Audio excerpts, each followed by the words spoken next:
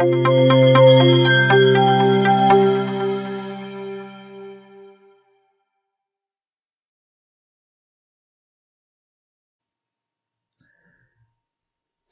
as we know that while the ZModeler brush is a welcome addition for polygon level editing of models, there are some things that it can't do. So that means like there are some limitations here. So let's see what are those limitations. So let's understand how best it is to use it by seeing some ways that it shouldn't be used.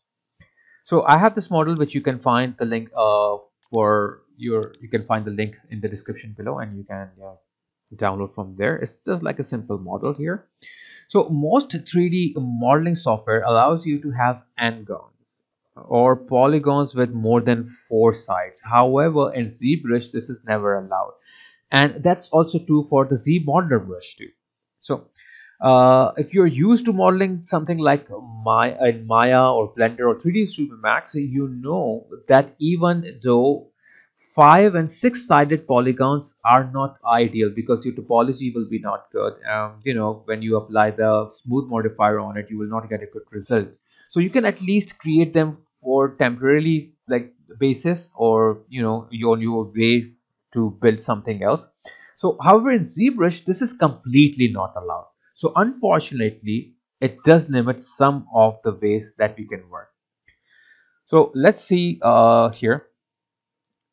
Let me zoom in. I have my wireframe on, and in other 3D tools,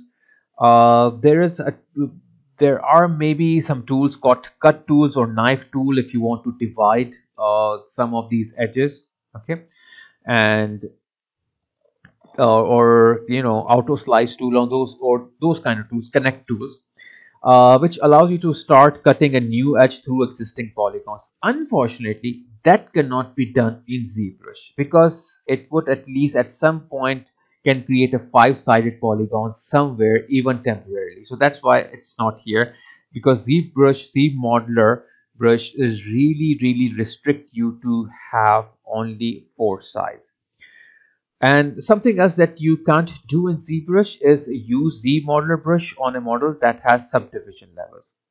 Okay, so what you need to do is that you have to delete your subdivision. Okay, because here you can see in my geometry, if I will go, I don't have any sort of a subdivision over here.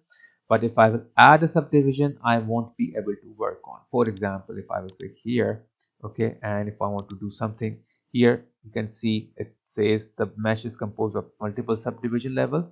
Delete or freeze them, and then you can work on. So I have to freeze and then I have to work on that. Okay, so these are some of the limitations, but you can work around them. Like suppose I have this model here. I have turned on the interface also so you can see it clearly. So I will go to the edge of this model. Okay, and what I will do here is that let me go to correct edge here. Okay, and then I will go to extrude. Okay, there is extrude here and edge loop. So if I want to extrude this edge loop here, let me do one thing. Go to the polyface here and click on do nothing. Otherwise, by mistake, if I click on the polygroup, like sorry, the polyface, it will might affect that, and especially also the points I can do and click on the point and do nothing. So now it will only work on the uh, edge faces. So I will turn off my symmetry mode also, and if I will go to each any one of this edge and try to export it, you can see that it is creating this sort of thing. Now one more way I can do over here is that I can press the space bar here and use this mesh border instead of edge poly loop, and this will help me to create something like this. Okay, so here you can see that at this time it is doing it fine, it's okay, but most of the time it might not work. So what else you can do over here is that if it doesn't work the way you want, you can simply just go over here and instead of extrude, what you can do is that you can simply go in the insert, okay, and edge loop, you can choose that, okay. And what you can do here is that you can just click on the perpendicular edge, okay, so it will make an edge like this, or just like this, and like this. Now once you are done with this part, and what you can do is that you can take these edges, okay, and you can move them wherever you like, with the help of your move tool, okay. You can take these and move them as you want here, okay. So what you need to do is that simply go over here. Oops, let me go in the drawing mode, okay, and then I can simply go back to my uh, edges, uncheck my poly loop, the polyface, and then I will change it to move, okay. That's all. And after that, what I can do is that I can just press Alt and create this, oops, this poly group over here.